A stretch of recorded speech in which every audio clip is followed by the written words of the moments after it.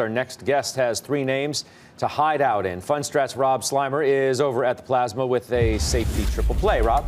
Great, thanks, Scott. So let's put it all into context. We think the market cycle is still very much intact. There's more upside in the market through 2020. The issue is tactically, a lot of these weekly indicators that track 1 to 2 quarter shifts are overbought and starting to peak. So people are concerned. A lot of stocks are on a long way, and it's understandable. People are looking for other areas to be looking to put capital to.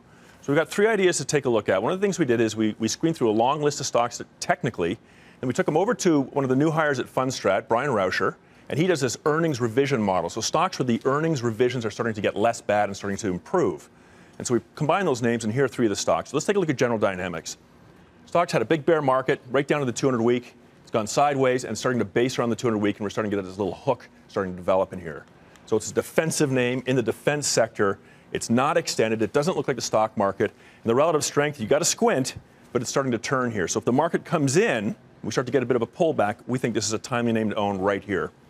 Next name, and we talked about the stock back on January 16th when we were on the show, and we still like it. It's the same sort of profile as General Dynamics, right? We have a big bear market through 18 and 19. It bases around that 200-week moving average, which is long-term support, secular support. And again, we're just starting to see the turn take hold, the relative strength starting to improve over the last month. So again, if we see a lot of these high flyers start to pull back in, we think this is a pretty good place to be. They're not crowded trades, they're not expensive, and the earnings backdrop is starting to improve. And the last one, this is what one of my colleagues calls a green tomato, is Molson Coors. So that's a pretty nasty bear market over the last 3 or 4 years. It's down about 60%, and now it's starting to bottom. So it's early, but again, it's not a crowded trade. This is not a name that looks like there's a lot of momentum to come out of the stock. In fact, earnings data is starting to get a little bit better. The technical pattern is starting to get better, and it's just starting to run up that 200-week or 200-day, 40-week moving average. We think this is a great place to be putting capital, especially if you've got a 6-month investment horizon. All right, we appreciate it. Rob, thank you. Thank you. What do you think of these names? I think General Dynamics looks like the best chart. Look, it's above the 200-day. The 200-day is upward sloping. It's shown support there multiple times. But I want to talk a little bit about the earnings revision comment. I think that's really important. And back to the overall economy and what's been going on.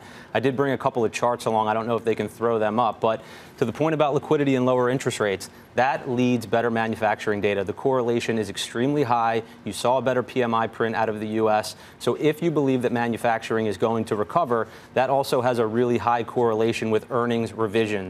Earnings revisions get more and more positive as manufacturing hooks higher. So if you believe in that story, which I still do, I think that over the next couple of months, you could have the waters muddied a little bit because of what's going on with coronavirus. But to the point of positive earnings revisions potentially being a catalyst to support the market where it is now, I think that that's a very real possibility. You gave me a nice segue, because speaking of Corona, I think Constellation is a great company. I think they've certainly their beer business at a time when beer sales are actually shrinking for most of the other players. They're seeing pretty solid high single-digit growth. They've made a couple acquisitions. They've divested a couple acquisitions. This is one of the great consumer product companies in the world, I think. And I think at this valuation, it's interesting. And quickly, General Dynamics discount to Lockheed Martin trades around 13.5 times next year's earnings, significantly off the all-time high. I think out of the, if you're playing Would You Rather, it's General. I am again. How many times are we going to play that this show? So you can do it a few times. Every 10 minutes? No, well, not every 10 minutes, but it's one of those shows where you can actually do it. And I would rather General Dynamics. That's every 10 minutes. General Dynamics.